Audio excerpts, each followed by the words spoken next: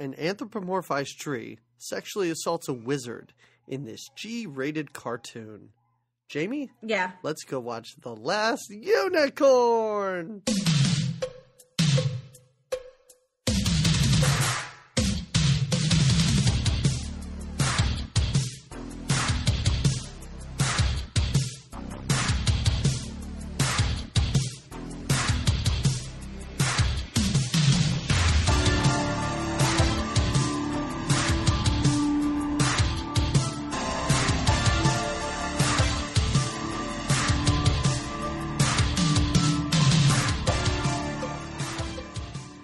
Hello, everybody, and welcome to another episode of Good Times, Great Movies. We are an 80s movie podcast, or an 80s movies podcast? Is it plural for both? I think it's 80s movies. Yeah, because the 80s is the ownership. It's not plural. Neither of us went to school for English or literature or speaking, really. So anyway, that's and what the movies are plural. To. We do more than one movie. Not at a time. You're listening to us talk about movies from the 80s. That's correct. And we have quite a treat today. Oh. Well, my name is Doug McCambridge, and with me, as always, is Jamie Lorello. Greetings. Before we start, Jamie, I have a question. And again, I don't want to give away my thoughts on this film, but this is your birthday choice. Yeah. My birthday choice was RoboCop. And I'm just wondering, are you still mad about having to watch RoboCop? Is that why you chose The Last Unicorn? This was my big middle finger to your RoboCop is what this is. This is a big horn in the middle of my forehead, middle finger to say Robo Unicorn. I can't think of a movie more different than RoboCop than this. Even Breakin', I could say, was more similar to RoboCop than The Last Unicorn. Did you find any magic in your pocket or in your heart? There were some points of this movie where I wanted to say, this is the greatest thing I've ever seen. And there were many parts where I just wanted to turn it off and go to bed. This is, and I don't know if you know your, I guess, animated film history. This is a Rankin Bass movie.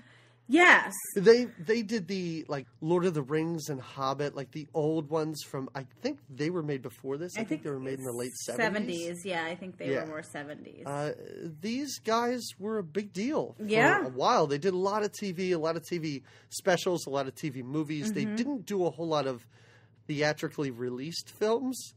I think maybe there was this one and one more. Mm-hmm. But people know who they are. This actually got a Blu-ray release recently. Of course it did. For the fans. For the real fans. I would love to. And I really should have tried to find out what the special features were.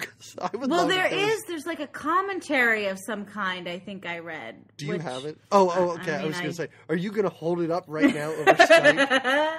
No, but it is. I mean, I do have a birthday coming up. That's why it's a birthday pick. So, okay.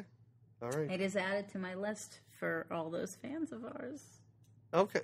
Are they sending us stuff? Shouldn't they have an address? Maybe they should.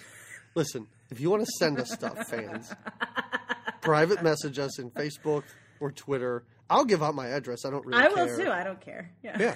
So send us stuff. I don't know what you're going to send us. If you send us a movie from the 80s, we'll do that movie. Yeah, we'll do it. If you have 2 copies to spare. And you want to send one our way. And if it's a VHS copy, I have a VCR player. So don't worry. I'll play it. Don't send me VHSs. I don't know. I don't think they work this way. I could hold it up to light. I could hold the tape up to light. But I don't think it's like a film strip. I can reenact them for you. That's what can happen is once I see them, then I'll reenact them. Like I could have totally reenacted most of this. No, I could not have done the singing that Mia Farrow did, though. Probably not. You could have done it. I don't know if it would have been as pitchy, dog, as what she did. She was terrible. All right. Let's dig in. Let's go. You got to walk us through this. All right. This is littered with famous people. It is. The cast is there's Angela Lansbury, there's Jeff Bridges, there's Mia Farrow, there's Alan Arkin, Christopher Lee. Lee. Li Ping? I think that's it. I don't know. Oh, they said Li Ping. I was like, what? Mm-hmm. What? Li Ping played I don't know. The turkey vulture with breasts? Oh, no. It was the tree that had breasts. No. You didn't notice that bird, that evil bird, had ate three mommy. of them? It had three of them, like in Total Recall. It was disgusting. This is a children's movie. All right, let's get into these creatures and critters and fondness of the forest. Okay, so the movie we're talking about is The Last Unicorn. 1982, same year that Jeff Bridges did Tron, he was doing this. I assume during his lunch breaks on Tron. I assume he did a lot of acid in 1982. A lot of it. I could almost picture him phoning his lines in while he's lounging by his pool that Tron paid for. What about the songs? Okay. All right. So here we have The Last Unicorn, a movie that I remember from my own childhood. Although I hadn't seen it since I was a child, so it was so great to revisit. It was so great. It's an animated feature, but not the kind of like cheeseball. I don't want to say that Disney animation is cheeseball. It had a very different animated feel, wouldn't you say, overall? Is Herky Jerky an animated feel? Because it had that in spades. Herky Jerky, I call it majestic, magical, and purple. Those are my words. There's a scene very early on where an owl is in a tree. Yeah, that's part of the opening, isn't it? Right, and goes to fly, and it literally looks like it's tumbling out of the tree until the camera, like, swings violently, and it kind of then looks like it takes off. This is bad animation. I'm just going to come right out. I was going to save that till the end, but it really is. Like, this is just above the Smurfs. It's like Hanna-Barbera, like... I suppose you're right, but at the same time, it's the animation that I first got to know, I guess, as a kid. Like, it's what kind of ignited my imagination. Oh yeah, I was used to this. So I mean, this was very nostalgic because it feels very early '80s, late '70s. Yes, but I do want to say that the background animation is really nice. It's like beautiful. Everything that looks like it's painted. The forest and all that. Yes. So we start out, and it's springtime in a very magical forest. And there are some hunters that our little friend, the unicorn, overhears. The hunters are talking about how there are no unicorns left. She overhears the fact. She didn't know. I guess she's wandering around the magic forest, hadn't thought, well, I hadn't seen any of my friends lately. She just figured they were out there and really It's like sleuthy. She woke up from a coma, or it was like Rip Van Winkle or something. Apparently every unicorn that ever existed is gone, and she didn't seem to notice this was happening. No, she didn't know until she overheard these hunters say it, and she was like, wait a minute, could this be true? Am I the last? And I have to tell you, I don't know how you felt about Mia Farrow's voice, but as a kid, I don't think I noticed it like this, but as an adult watching, she comes off as kind of a bitch of a unicorn, right? Like a snobbish. As a kid, I don't think I saw it that way. Maybe I saw her more refined, like, oh, she's a mature unicorn. And it's weird, too, because when we hear her thoughts, there's like this echo track that happens, and it sounds like it's recorded 3 miles away from where she's standing. Right. I thought the voice acting, other than Jeff Bridges, was pretty good in this. Agreed. Well, the people really seemed to be into what they were doing. Yes. And I thought Mia Farrow was fine. Well, I thought she was fine. I just her voice itself just comes off a little. Well, I don't know. Yeah, and I don't know if that was direction saying, "Listen, this unicorn, total bitch. Yes, you got to play it up." At one point, the wizard guy says something like, "Oh, but don't worry about that." And she's like, I wasn't. Yeah, and like, she tells him. Yeah, don't worry about me. And he's like, I wasn't. She does. Yes. Okay, so she... where am I? I don't know what you're looking for because nothing happens for nothing. Well, we meet all the in sleeping forest animals and the owl and the... She says that the unicorns don't vanish. They're not supposed to vanish, and she could not possibly be the last. And then she finds a singing blue butterfly comes upon her. He's so annoying, that blue butterfly. So annoying. Did he remind you of the little worm from Oh, Labyrinth. yes. He reminded... And I almost feel like that must have been modeled off of this. He still has the aviator scarf and the glasses on top of his head. Yeah. And he's a lunatic in Yeah, this movie. he's well. He reminded me also of another movie that I liked in my childhood a lot, the Cheshire Cat in Alice in Wonderland. Just that kind of weird, annoying. I've got a tale to tell you, but I'm going to rhyme it or sing it or. There was a lot of borrowing that went on in this movie from other movies and stories, but he is voiced by Robert Klein. Yeah, and he does a great job too. Yeah, no, he does, but he doesn't like. I didn't understand what was happening because he would tell her things, and then he did sort of a weird Rumpelstiltskin thing where she tried to guess his name, and their whole interaction. He was just a weirdo to me. He was just like this weird butterfly that was annoying and didn't give her really anything except he kind of tipped her off that, hey, maybe you're not the last, and maybe they're all out there somewhere, and you should try to find them. And she's like, oh. But you're right in that. He bugs her and he says all this weird stuff and he doesn't really help her. And that is it. Like, scene over. And I feel like a lot of times in this movie, that is what happened. You meet people, weird shit that doesn't make sense happens. Scene over. Let's move on. And then you Let's move just on. Keep going right, here. right. Does he gives her the hot tip about the Red Bull, though, right? Yeah, I did so much research. I'm almost embarrassed to say. All the research I did trying to find out if a Red Bull is a mythological creature, and I found nothing because it seems so specific. Like, there is this unicorn, there is this Red Bull. Like, these are myths. They should go together. They should be taken from old religions. Right. But I couldn't find anything about a Red Bull.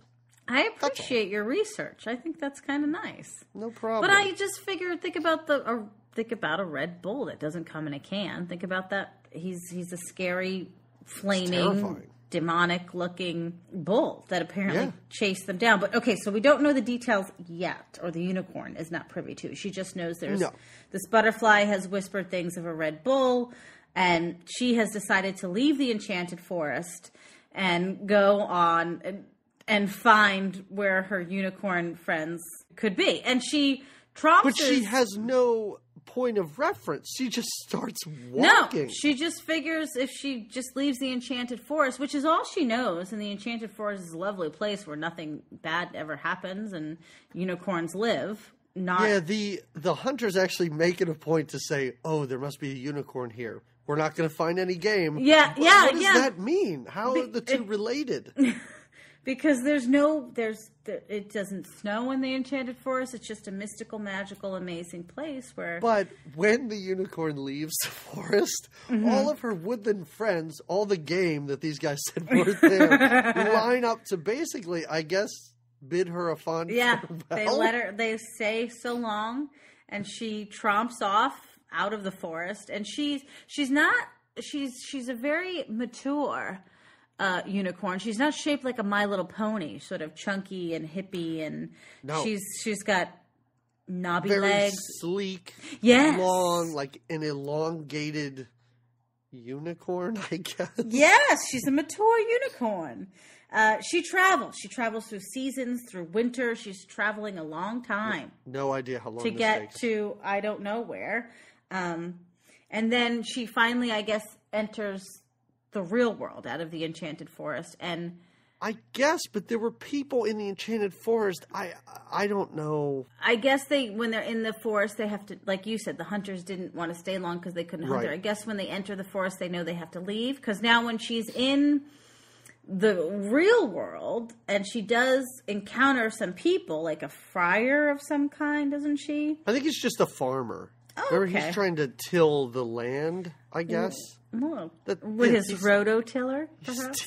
That's right, with his rototiller. But this is where we're treated to the, I guess, idea that people cannot see a unicorn. They can't people see her it horn. as a horse. Right, they just see her. And she's so offended by this. She's like, I'm not a horse? How dare I'm not a simple man? I'm a unicorn. And again, the guy tries to catch her or kidnap her. Yeah, because she's a pretty little horse. Yeah, she kind of knocks him over and runs away, and that's the end of that scene. Yeah. Well, I think that, again, is just to say, in the real world, people don't see unicorns Maybe because they don't believe. But then there's another montage of a unicorn walking around. Like, we had a montage of her walking broken up by about 30 seconds. Mm-hmm. And then another long montage where, this soundtrack is All America. This is All America. They did the soundtrack. When this first song kicks in, her sad solo song about how it's so sad and lonely to be a unicorn when you have no other unicorn friends around. And she's, it's raining out, and right? There's a bird. It's so sad. It's like I just imagine America getting these songs, because I doubt they wrote them, and just looking over them going, how many fucking songs are about unicorns? Like, how many times do we have to sing a song about a unicorn? At least twice in this movie. And the unicorn being alone and being confused and not knowing, and oh my god, she's sad. It's dark times for the unicorn. I think if there was a bar that she could pony up to, she would have, because it's pony up to. Yeah, you like that? Good one. Yes. Thank you very much. So yeah, that's our first. Oh, the Americana songs are the Americana. Did you just call it Americana? I did. Somebody wrote on Twitter. They said, I guess they were listening to Three Amigos, and they just said, "Did Jamie just say olive oil Olay?" Hey, listen. You should enjoy it when I fumble through my words. It's not always easy. Okay, this is a live podcast. It is live in that I'm listening to you right now. Speak to me live. Oh, our next character that we're introduced to has a very goofy name, Mommy Fortuna. Right? It is not goofy compared to most of the other characters in this movie. I guess that's true. But you're right, Mommy Fortuna, which makes me think that she's a fortune teller, but she's not. Like, well, she's kind literally of a witch. Fortune is her last name. Right. She's a witch, I guess, right? She is. Is this Angela Lansbury? Yes. Okay. Yes, all right. which is kind of fun. She's a witch who wears a tree on her head that a crow just hangs out in. It's awesome. It's awesome. And again, a lot of this movie, not to skip ahead, but my I won't skip too far. A lot of this movie. What are you doing? Are we done? No. Shut it down now. A lot of this movie reminded me of Labyrinth. Of course. Right? So, yeah. Mommy Fortuna runs a carnival. David Bowie. Yeah, we love you. The Goblin King is always alive in my heart. Mommy Fortuna runs a carnival of mystic creatures. It's like a freak show, basically. Yeah.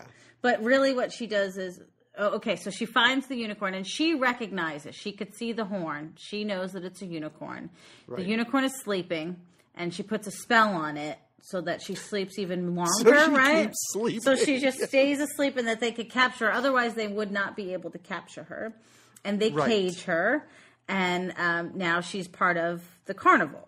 Right. She's part of a freak show where the animals are just like old, broken down, real sad animals. Little animals, yeah. That she, I guess, puts a spell on either the animal or the people watching, so they think that these are mythical creatures. Right. I think it's that she puts a spell on the viewers, like the people coming to see it, so that they think that they see something that's not there. But at the same time, she puts a fake horn on the unicorn. Right? So that the people can, because in reality, humans will think the unicorn is just a horse. So everyone, like the lion is I don't know. It's a lion, but they see it as like a dragon type thing. Right. With wings. I don't know.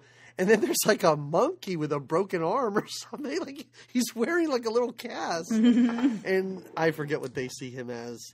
But then there's another monster there. There's that bird that I was talking about. Oh, yes. That is, I think they call it a harpy. Yes, right? It's the harpy, yep. Mm-hmm. So she has two real magical animals and two others that are just fake. Right.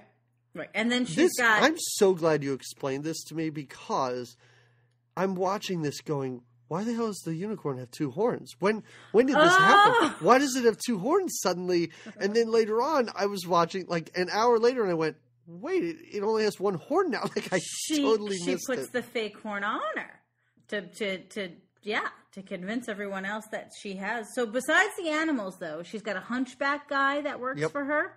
Yep. I don't know what his name is. I don't know either because he's just sloppy and hangs out. And then she's got...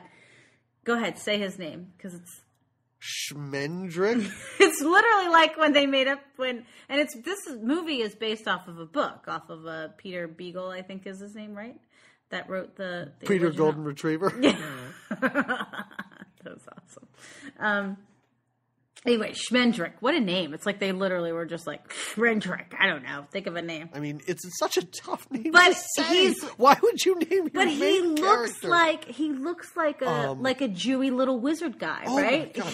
Thank God you said that because I was wondering after a while, I was like, is this movie just some subversive anti-Semitism? Because he's played by Alan Arkin. Right. Jewish. Mm-hmm. And he's got a huge... His face is a nose. His face is a nose with two tiny eyes. It is horrible and insulting on so many levels. Oh, but he's so sweet. Like, he looks at the unicorn. He says, don't worry. Don't be afraid. Schmendrick is with you. I'm here to help. He loves the animals. I would love to know how he fell in with this group. Well, it's very interesting. It's like he's not got a lot of confidence in himself as a wizard, even though he turns out to be very good. Terrible he is. Yeah, and then he can't do much. Even he says, like, I don't do. Even the unicorn at one point is like, yeah, we know if you were better at being a wizard, we would be in this mess. I like it later when the king goes, well, I tried a really great magician for a while. I think I'll try somebody that's pretty bad at it. It's like, oh my God. Oh. But I guess he entertains people before the show, before they look at these animals. Like, he's the warm-up act. Yes. I guess. That's kind of what he says. That's what he says. But now, because he is a wizard and magical, he recognizes the unicorn for what she is and is able to talk to her and explains things to her and is like, don't worry, I'm going to help you out with this. And tells her, basically, is like, look at all these animals. They're not real. And kind of opens the unicorn's eyes, except for the bird. Right. The freak bird harpy. My favorite thing is after the show and the crowd disperses, what the witch does is wander around and just berate the animals. Like, that's her post-show pep talk. And she tells them how terrible they are and how they're her slaves and stuff. And I just assume she does this every night. Right. Sure, it gives her power. He tries to break her out. He tries to break the unicorn out, but with he's a spell. Really bad at it. Like, the cage starts shrinking almost as though it's going to crush her to death. Eventually, he just has the keys on him. Yeah, well, I think that was his like backup after plan. almost murdering her, he's like, "Oh, I do have these keys." He does here. a series of spells that just go absolutely terribly wrong, and then he's like, well, I didn't think the spells were going to work because I'm such a lousy wizard, so I grabbed the keys anyway, and that's a good backup plan. This is another example also where the unicorn's kind of a bitch because she's put out because she's never been somewhere where like people don't recognize her as a unicorn, and now she's like in this world where people don't know that she's a unicorn, and she's like, what? Oh, I just assumed that she had no interaction with people. Well, that is, well, boy, I don't we're know. really getting deep here. Why wouldn't you? It's the last unicorn. You're right. No, it is the last one. You know what I'm saying? All right. So he can't turn Creme into cheese, as he says out loud, but he can release her, finally, Schmendrick, from her cage. And when he does have a little wrestling battle with the... He wrestles the hunchback. He doesn't want her to release the harpy. They release the rest of the animals and they just run away. Right.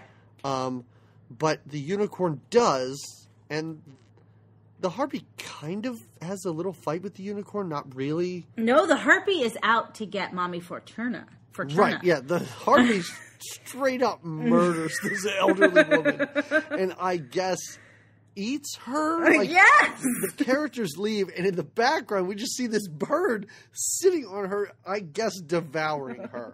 Just pecking the crap out of her. They go to run, and then the unicorn gives great advice, which is something we should all adhere to. You never run from an immortal, because it attracts attention. You got that, audience? Right. It's like bees, right? You don't run from bees. I don't think you wear yellow around bees. I think that's the... I don't know that we're giving out actual advice to anyone. Please don't listen to us. Basically, don't mess with bees, guys. And don't kill them, too. Yeah, apparently, the bees are dying. Don't release a harpy if you're the witch that captured her. Definitely don't release your harpy.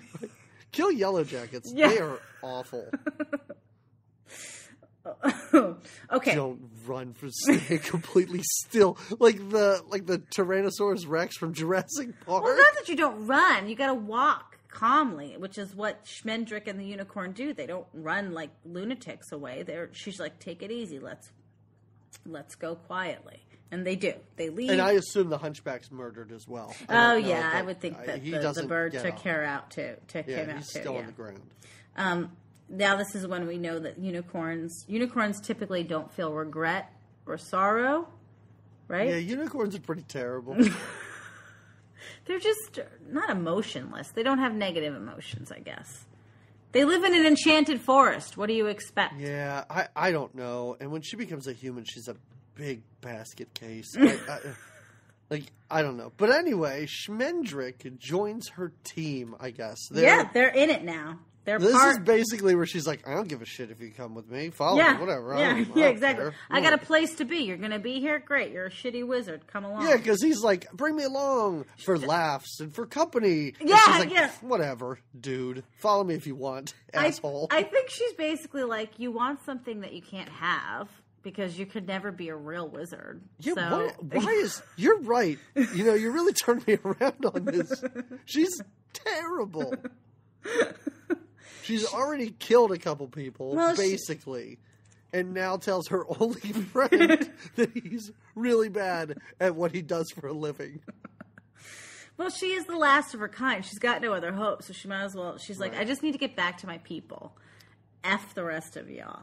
Right, exactly. It's all about the unicorns. Right. Screw everyone else. He drops a little hint, Schmendrick, about... Because she's like, tell me more about this. This butterfly told me about this Red Bull... and this king, and he's like, oh, yeah, King Haggerty, right? Haggerty? I think it's just Haggard. Oh. Well, okay, so Schmendrick's got some knowledge that the unicorn could be privy to. They start on their journey, and they run into some outlaws in the forest. He's immediately kidnapped. Well, so Schmendrick is like, okay, we got to go separate ways and hide because the outlaws are here. We're in the forest. And he hides in a tree where he's immediately found. And this part of the movie to me felt like, and I'm sure you've done this sort of writing exercise when you were in high school, where you have to start writing a story and then pass it to the person next to you, and then they continue. He's abducted by outlaws, terrified. They bring him to camp. Everybody there's pretty happy to see this dude. It's a jolly camp. Yeah, it's a jolly place. He wants to escape. He conjures a spell. Robin Hood's there. It makes no sense. Oh, this is when it does get a little trippy. Yeah, so he supposedly is a bad wizard, magician, what have you. He kind of butters up to his kidnappers, and he calls the Captain Collie, right? He recognizes the one outlaw as the captain, and so now they're like into him, and they're all around the fire. That's what outlaws in the forest do. They gather around a fire at night and sing and be jolly. This is where we meet another later journey woman. We meet Molly, who I think wants to kill him. She wants him dead. She does not. The king or the whatever, the soldier is like, hey, buddy, sit around. We'll share some food. It's going to be great. And she's like, no, get him out of here. Why is he let's here? Murder him. Yeah. Yes. She's one of our heroes later. Yeah, in the end, yeah, she makes it through. But you're right in that he is able to perform pretty good magic when he needs it by basically saying, magic, do your stuff. Like, that's all he does. That's his spell. It's like, magic, happen. I love it how he explains it once and he goes, I don't know. I can't control it. The magic just does whatever it wants. And that's what happens. You really are a terrible magician. What confused me here is that the unicorn is watching this happen. And so I wondered if she had any... Because, so you're right. Now we get this trippy sequence where, like, Robin Hood comes pouncing in because they're telling tales of Robin Hood and his allegedly Schmendrick's magic is what gets the ghosts of Robin Hood and all his friends to kind of... They march through. They literally, they are ghosts. Yeah. They march through the people, don't even acknowledge that they're there, wander off into the forest, and the whole group of them blindly follow. Them. They blindly follow. They're like, we need to follow Robin Hood. Right. At one point then, once most of his crew follows the Robin Hood ghost into the forest, the captain and one other dude, I think, decide that Schmendrick does need to be watched because he clearly is a wizard with powers. So this is another trippy. So they tie Schmendrick up to a tree to keep an eye on him. And well, they don't keep an eye on him because they just leave. Then they walk away. Well, to keep him... Hey, we'll come back for you tomorrow morning when we figure out what to do. Right, exactly. We need to go get drunk by the fire right now. Right. The tree... Please explain to me what happens here. Please, because I don't know what's going on. The tree becomes a voluptuous woman. Right? Yeah. Holds him. But it's a tree. Like, it's not like it turns into a woman. It is a knobby tree. Yeah, it's still a tree. It's got lady parts, but it's clearly still a tree. Well, and it smothers Schmendrick in its lady parts. Basically, knobs of the tree become two huge breasts, and Schmendrick's face is motorboating because they tie him face first to the tree. I have never seen that before. I've seen plenty of TV shows and movies where people get like tied to posts or trees. Right, with their back. back. Never do they just smash their face against it and then wrap rope around It's them. a very weird, because I don't know. So yeah, she just wants him. She doesn't even want to hurt him, right? Doesn't she just want to like the tree? Yeah, I don't know. They don't stay with this that No, long. it's not much more of a... It is really just interesting, because then the tree... So the unicorn comes and releases him, and then the tree goes back to its natural form, and when it goes back to its natural form... It made me want the tree to be voiced by Dolly Parton. Do you think like that would make so much sense? Oh, if Dolly Parton lended her voice at all to the music, it would have made for a whole different Last Unicorn. And I know you would have enjoyed it thoroughly. I think I would have, yes. Yeah, I know you would have. I know it. But I don't understand, like, the unicorn comes to save him, basically, just by pressing her horn on the ropes, and they kind of fall off, and he runs away. Right. But as he's running away, he's like, did you see that? Did you see what I did? So did he turn that tree into a woman? He could have, maybe with his spells, because his spells are so messed up. I didn't write it down. He says, did you see what I did? Like, yeah, maybe. And I don't know if he's talking about making Robin Hood. I don't know if he I think he meant the Robin Hood thing. I think he meant the Robin Hood thing. Like, did you see what I did? And that's why I always wondered, yeah, but did she really do that? Yeah. To help him out? Or is that just like a freakish tree that becomes a woman whenever a dude is near it? And we're not in the Enchanted Forest anymore, so I wouldn't think so. There's so much unexplained greatness in this movie. Big question mark. Big question mark. But a lot of fun nonetheless. But this is when the woman with the crazy hair, what was her name again? Molly. Mm-hmm. And she does have crazy hair and kind of a raspy, like, cigarette voice. But she kind of pops out of the bushes. And she starts to cry. When she sees the unicorn. Yeah. She can see the unicorn as the unicorn. But this doesn't make sense. Like, this movie, like, it introduces us to a world and doesn't give us any explanation as to what's going on in this world. She cries and says it's because the unicorn didn't come to her as a when child. she was a child. Mm-hmm. Is that what unicorns are supposed to do in this world? Like, bless children so they don't become homeless and have to hang out with all these dudes by a fire? Like, she seems to blame the unicorn with the fact that she is really down on her luck. For her bad fortunes in life. Yeah. Well, it made me think that maybe, and again, I didn't read the books, maybe that would provide some more insight, that maybe like only women and children could see unicorns. And but that's Schmendrick why, can. Because he's magic. He's a wizard. See, I don't.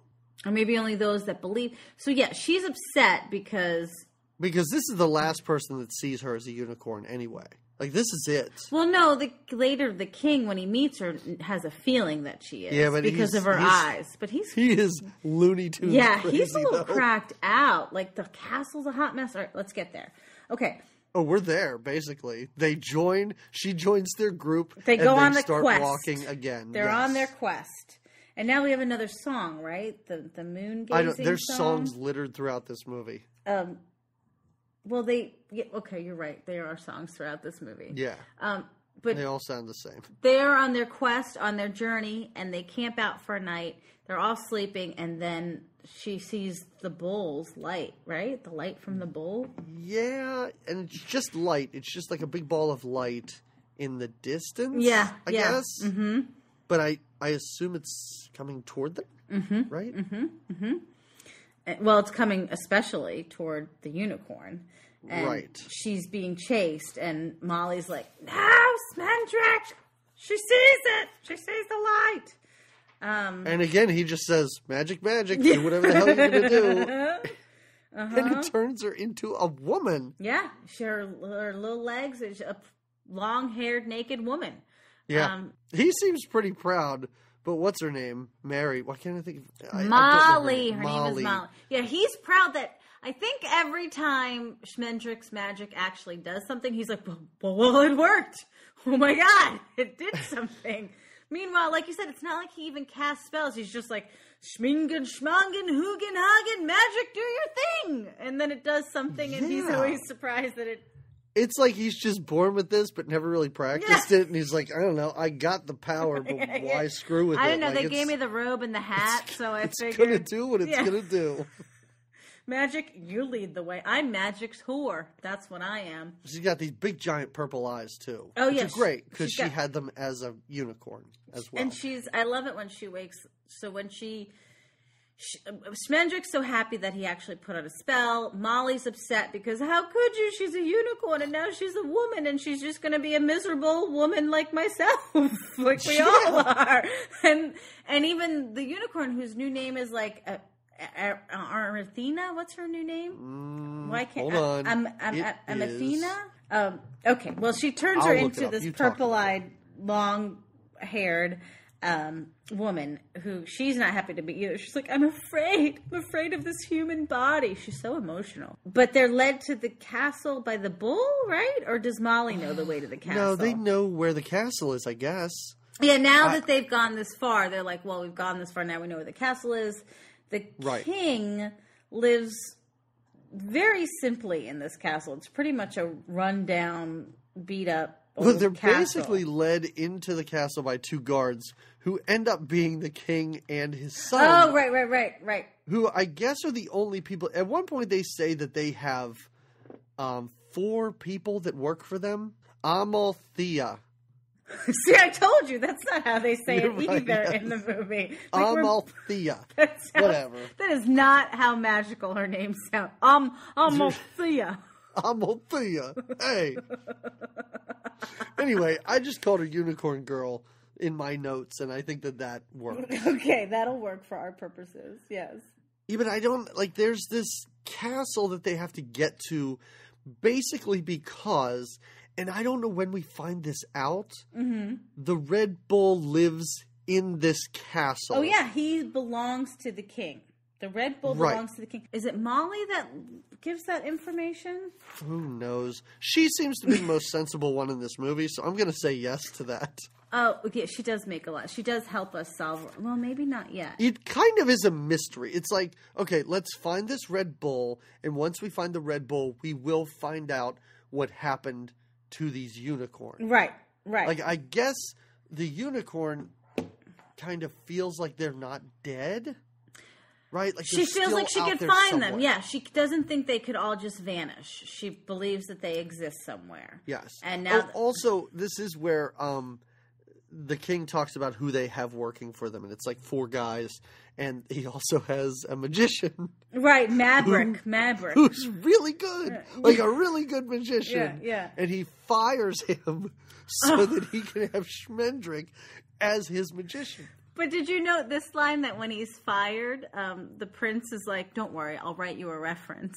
Yeah, I'll write you like a letter of recommendation for your new job. But what I love is that when this magician shows up, who's amazing, he looks and goes, "Oh, Schmendrick." So yes, they recognize each other. Yeah. He must be like famous for being the worst magician out there. And they just tell stories about him and make fun of him around the magicians. With the name like Schmendrick, let's be real. So the king's a bit loony. Like he's clearly evil. Like there's no question that he is evil. Rocker. Yeah, he's totally fine with them staying there. Like he doesn't kick them out. Yeah, he's first upset that they're there, but then he's not really. He tells them they could stay, but he does notice. So she, as a human girl, she's very aloof. She doesn't interact with anybody. She stares out the window. Right. And the king I think everybody kind of senses something's up. Schmendrick says that it's his niece, the Lady Amalthea. Yeah. Which, who believes? It's a good story, dude. Yeah, exactly. With a schnoz like yours, she's too pretty. She doesn't belong to your family line. But whatever. Now, she's clearly of Aryan descent. Exactly. And the king looks in her eyes and he can't see his reflection, which that he is tells him bugging something. out to this. Yes, because that's supposed to be a sign. That's a sign that maybe she's a mystical, magical creature that has a horn. We're now. Can I talk about this next part for a bit? Because this is where the movie bothered me probably more than them just aimlessly wandering. Mm-hmm. Because after this, when he says you guys can stay, we then get another song, of course, and a montage of them, like, I guess, fitting in around the castle. Oh, finding their way in the castle? Right. So, what's her name? Molly! I keep wanting to call her Mary. So, Molly, like, all her things are like, I can cook and I can clean. Like, she's the kitchen help. She does. She's, yeah. But then, like, randomly, Jeff Bridges is fighting dragons. Because he is trying to earn Amalthea's love and affection. So he's trying to do all these brave acts. But what I needed from this scene is, first of all, maybe a longer montage. I never thought I'd ask for that in the movie, but maybe longer. Because we don't really see what Schmendrick's up to. We don't even really see what the Unicorn Girl's up to. No, we see her cooking. I need like a voiceover. Like I need Molly to say something like, and days turned into weeks and months. Because I have no idea how long they're there. They don't seem to be rushed. Like they kind of seem to have forgotten that they're looking for a bull. Right. Jeff Bridges is clearly in love with this girl. He's smitten. Well, and maybe it took place in the over 12 hours. Like I don't know how much time is passing. Because Mia Farrow kind of forgot that she was ever a unicorn. Well, that's what's starting to slowly happen, is that in her human form, she's getting like she can't remember why she's there or what she's searching for. She knows she's searching for something, but she can't remember what. She does keep looking at the sea, though, because the castle is right on the seashore. And she sings a song about not remembering. Oh, her song. It's terrible. She's awful because, like, they made her sing really high to where it was embarrassing. When she would hit those high notes, I'm like, can't you just pull a Disney and you have a voice actor? Yes, and have someone who sings. Later on, when she has a little duet with the prince, it doesn't sound exact. It sounds like a better voice. So I wondered if they were like. I didn't know if it was better or I was just distracted by how bad Jeff Bridges was. He doesn't even sing. He's speaking, basically. He talks and they set it to music. Yeah. That's it. He's like, I am a prince. Oh, but this is where, before he starts singing, my favorite character in the whole movie shows up. My favorite character is a cat. The peg leg cat. Who wears an eye patch and has a peg leg. And I love it when Molly, yeah. When Molly's petting him and he goes, purr, purr. That's good. That's right. Purr. Which is, it doesn't even purr. Like it says the word purr. But that's how I imagine a real cat interacts. Like when you pet a real cat, it's really not, it's like purr, purr. That feels But when good. she was petting it, I was so wrapped up in the fact that it's saying the word purr that suddenly I went, wait, it's talking like a pirate, because then it says things like, avast ye, matey. And I was like, oh my God, it has an eye patch. Oh, it has a peg leg. Yeah. I didn't know what was happening in this scene. But Molly talks and gets a lot of information from this cat about where the Red Bull is, and she finds out it's in like the basement, I guess. I'll call it the dungeon. Because it's Yeah, a I guess castle. castles don't have basements. And where did this cat come from? Like, I guess it just lived at the castle. It just hangs out at the castle. It's the peg-leg cat that's there to just share knowledge. Or it's the butterfly reincarnated. I loved it, and I think I got through the rest of the movie just hoping the cat would come back. Like, I just kept going, oh, maybe the cat's going to come back. Maybe it's going to talk. Maybe it's going to, like, limp out of the rubble of the castle at the end. But that's the only time we see the cat, and I was kind of sad. Just enough to give us the information that we need, right? About where to find this. Right. When don't we know this whole time? When do we find out about where the unicorns are? Do we know? Well, this is when I wrote, things just start happening, because Unicorn Girl is, again, looking at the sea, and the king goes up to her, and he knows something's up, but he just starts ranting like a lunatic. And, first of all, Jeff Bridges is adopted? Oh, yeah. He's not drops even that a bomb. real prince. Yeah. He's not even really his son. He's like, yeah, he's not even really mine. He showed up at my door one day, and I just kept him. Right? And this is when he stares down at the ocean and just goes like, can you see them down there running and swimming? And Unicorn Girl looks and is like, dude, you're totally bonkers. Like, there's nothing down there. Yeah. This is the water, you lunatic. Right? But this is when he explains what happened. Like, we get everything in flashback. I kind of like the flashback because there was no color. Yeah. It was like a real sepia tone type thing. Right. But yeah, this is where we find out what happened to the unicorns. That they are in the sea. They are. Yeah. So the bull gathered them. The king wanted them all because they were so magical and beautiful, and he wanted to just be able to look at all of them. He is weird. He's so psycho. So psycho. And then he gets this Red Bull to kind of push them and gather them all into the water, where now he can watch them all in the waves. And that's why the whole time the unicorn girl is obsessed. She's always staring at the water, presumably because she knows that the unicorns are there. That's how the king says it. I don't think he calls them unicorns. But it's weird because she senses that they're there, but when he literally tells her they're there, she goes, nope, there's nothing there, man. Well, but that's when he then looks at her, and now he can see her reflection in their eyes, right? And her mark, she had that weird pink mark in the middle of her head. She basically had a big hole in her head. Where the horn would be. And now the mark is gone. So she's starting to kind of adjust and change, but little do we know, she's also slowly falling in love with the prince. They've sang their duet already, by the way. We missed that part where the prince and... I will gladly miss it. It really was pretty terrible. It was terrible. Like you said, Jeff Bridges just kind of talks. It's really bad singing. I have to put that song at the end of this. I have to. You should. No, you With totally all this should. talk of unicorns, and those songs would be great, you have to listen to Jeff Bridges talk his way through a song. It's totally speaking, not singing. Completely. Now they run into... I'm surprised this wasn't your other favorite character, besides the drunk skeleton. Second favorite, easily. He helps them find the Red Bull because he wants wine so bad. He's such a wino. They give him an empty bottle. Like, I'm so confused. No, don't they give him... Molly tells him to turn wine into water or something, right? Doesn't she give him water to turn into wine, rather? Or... Maybe we watch this differently, because I thought Schmendrick basically said, ooh, and, like, performed a fake, like, spell to tell him that there was wine in this bottle. Yes.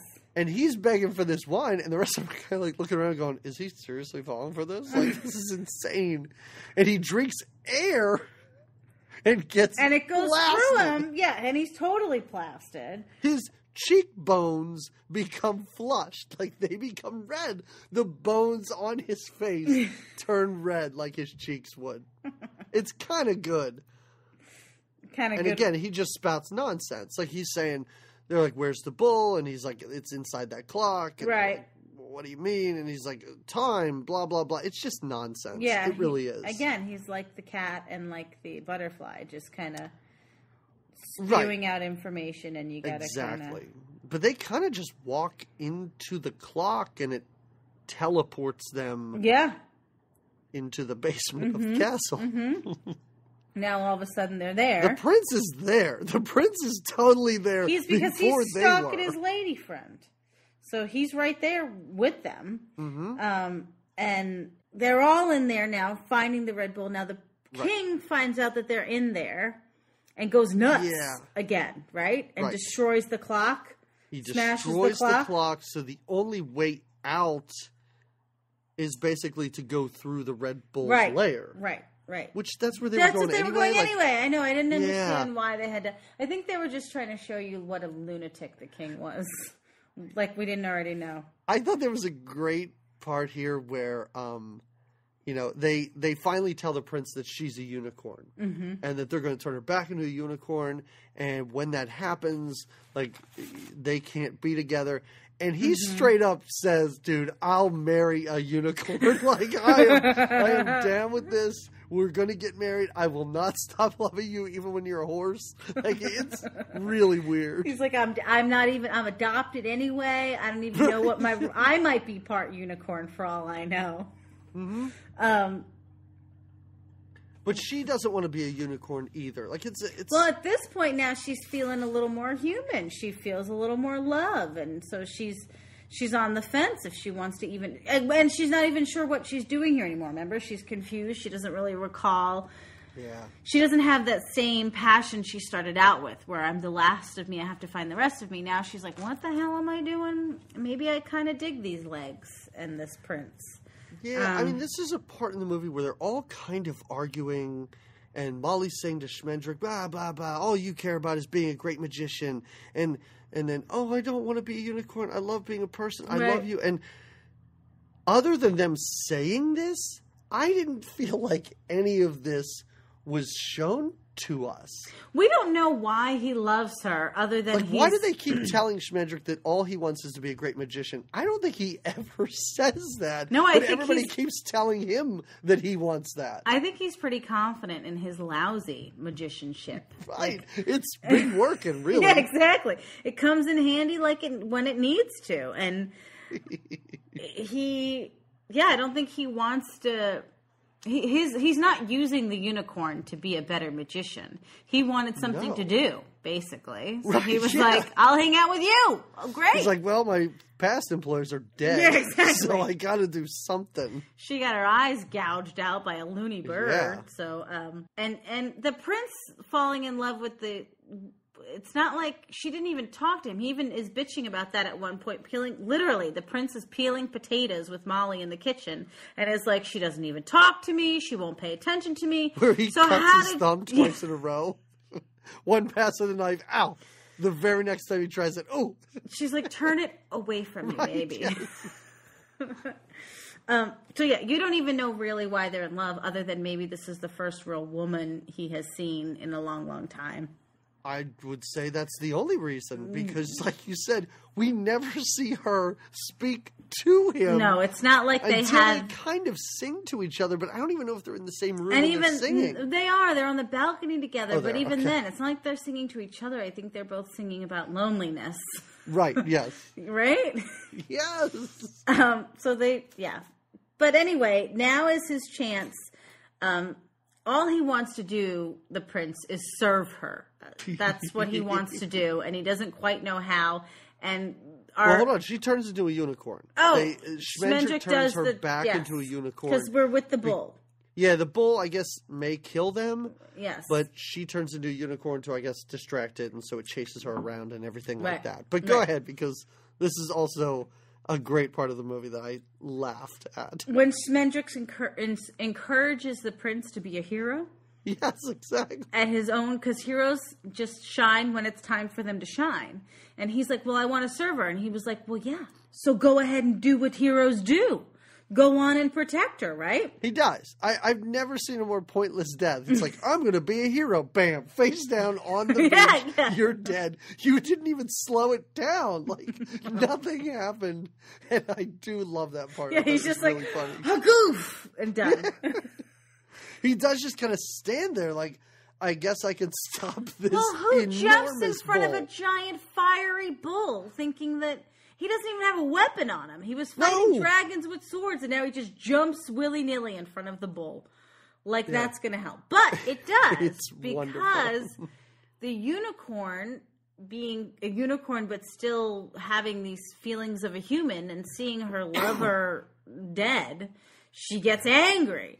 So where in the past the bull was able to chase the unicorns away, she's got the love in her heart and and the anger, I guess, and she chases back, or she fights back. Yeah, she kind of just turns around and then chases the bull, pretty much. Yeah, and then it backs him into the sea.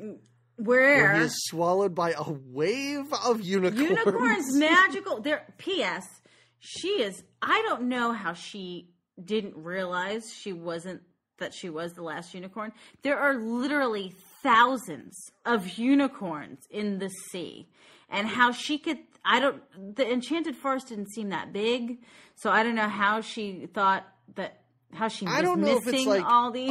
A world where there's like one unicorn per forest throughout this entire world, and she just didn't get the news that the rest of them are gone or something. And I don't need to hear every unicorn talk as it comes out of the ocean, but we don't hear anything. They go right past her, no thanks, nothing. They just, no good to see ya, nothing. Trot off. Nope. And the king is pissed, and for no reason, his entire castle... His castle crumbles. Falls down. It crumbles down into the water. We talked a lot about the voice acting, and I don't know if it's so much the voice acting or just the voice, but Christopher Lee did a great job as the king. Oh, yes. I agree. Fantastic. I agree. Totally agree. R.I.P. Christopher Lee. Wait, he's dead, right? Yeah. He just died not too long ago. Yes. Okay. Rip it. Like R.I.P., but rip. Never mind. No, yeah, I know that also spells a word. The band of heroes, I guess, gather around the dead prince. Yes. And the unicorn, I guess, resurrects him with her horn. Yeah. Right? She, bends down and, pokes him with the horn in the head. Yeah, uh-huh. And then just runs away. She's like, I can't let this dude see me. No. He's in love with a horse. This is really weird. And I love him. It's not going to work. She gallops away. Yeah. Being the only unicorn that has ever felt love or regret, because she has regrets now. Yes. She's grown as a unicorn. She's a woman. It's like she's a unicorn going through her menstrual cycle. She was just a little uniform, and now she's a unicorn. Nice. We are not privy to any information in this movie as to what had been happening in that castle and for how long. Because the prince kind of just goes, hey guys, thanks. His dad's dead. His home is gone. His entire home is The girl gone. he fell in love with became a unicorn and left. He doesn't remember falling in love with a unicorn. That memory's gone. But he is super happy to just get on his horse and just take off. He's like, and then see it's ya. kind of like Schmendrick and Molly are like, nope, I guess it's us. You want to come with me? Sure, come with me. Right. She's like, and he literally says, come with me. And she's like, I will. And they're off. Yep. And they're in love. And anticlimactic end. not necessarily. The unicorns have been released. I did like the unicorn waves and the unicorns running away. I thought that was really nice. And you're right. The ending wasn't bad at all. Mm-mm. Oh, and that's it. That's, the last unicorn. That's it. Now that's how it is. That's a wrap. That's a wrap on the last unicorn. Do you want to give your final thoughts first? Because I would love to hear your thoughts as a person who loved this movie as a kid and hasn't revisited it since then. As a kid, I remember being very sad at the ending and having a hard time. Like, when you're a kid and your favorite movie, you watch it again and again and again. I remember not like really having to consider if I wanted to watch it again because the movie would make me so sad at the end. Wow. And I don't remember if it was because I was so emotional about the unicorns being released or I was sad that she had to leave her prince behind. You weren't sad that the bull was dead, right? You were just rooting for him the whole time? Maybe. I just remember feeling like, thinking like, oh, this, movie is so sad as a little girl and really loving it. But like I said, not watching it repeatedly because of how sad it made me feel overall. I know, really, like, weird, right? Watching it as an adult, it was nice because I hadn't at all seen it or thought about it or even recalled a lot about it other than the song, the Last Unicorn song, the titular song, if you will. That's right, yes.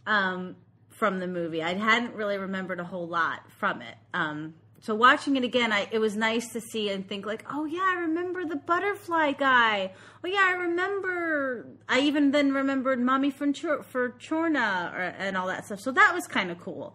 And it's such a quick, I enjoyed it. I enjoyed revisiting a movie that I had enjoyed as a little girl. I think I would have been really confused had you come on here and you're like, I cried. I would not know how to deal with that, so I'm glad it wasn't as sad as didn't, you but remembered. as a kid, I did. Yeah. And I don't remember why. Well, I mean, things affect kids differently than when they're adults. I may have cried at Howard the Duck. I don't know. You probably did. There's a good chance. I know you cried at RoboCop. I know you did. All right, so... what did you think?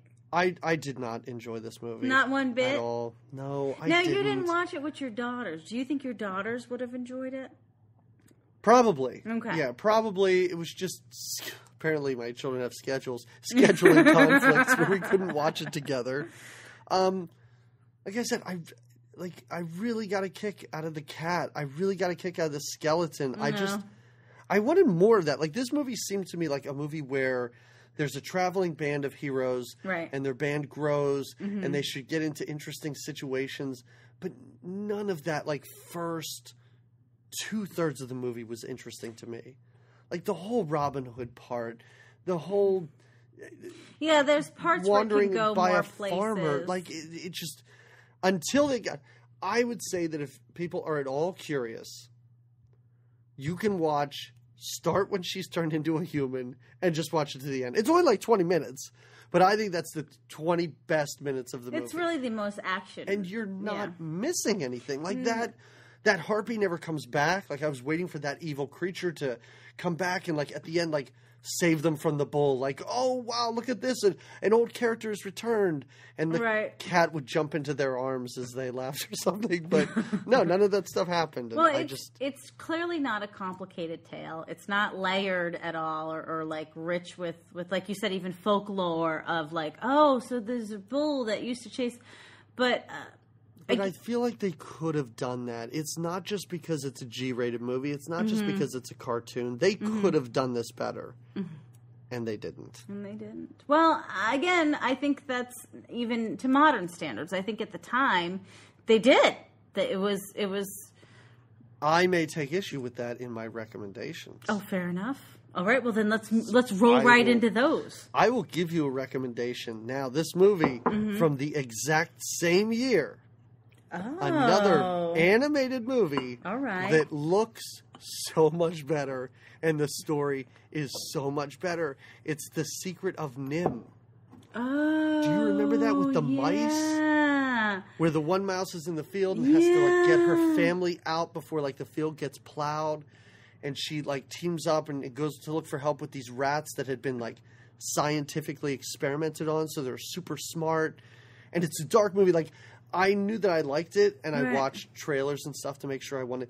Like, it looks so much better than The Last Unicorn. Oh. And, yeah, it's just a much better movie. And it's from the same year, which then made me a little more upset with The Last Unicorn, I think, than I originally was. Oh.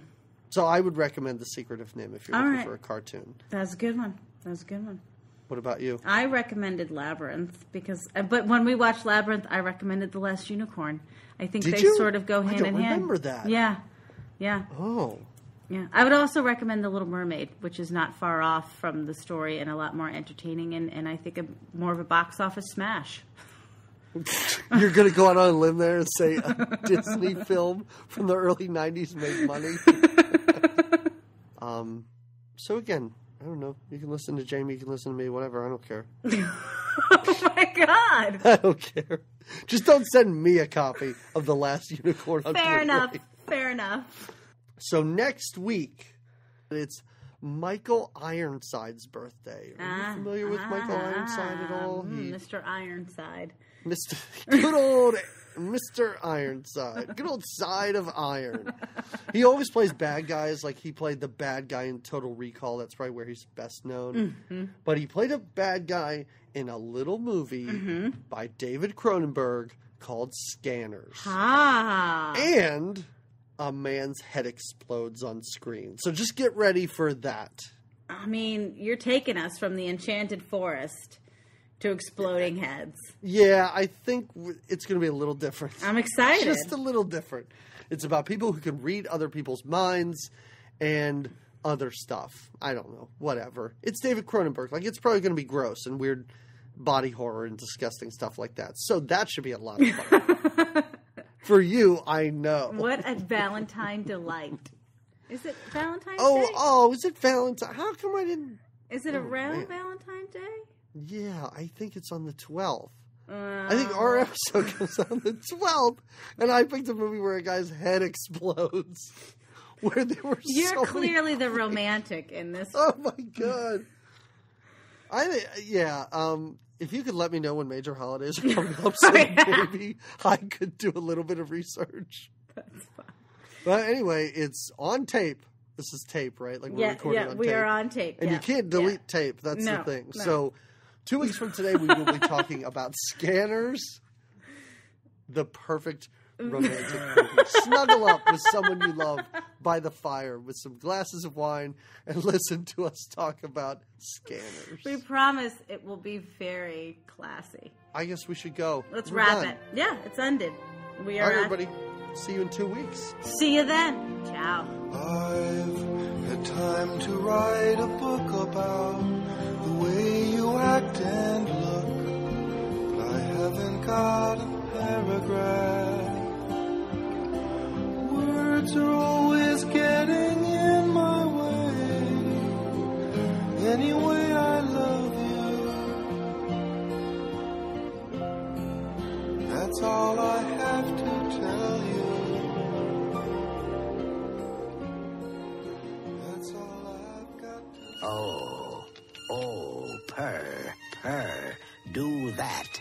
Yes, that be nice.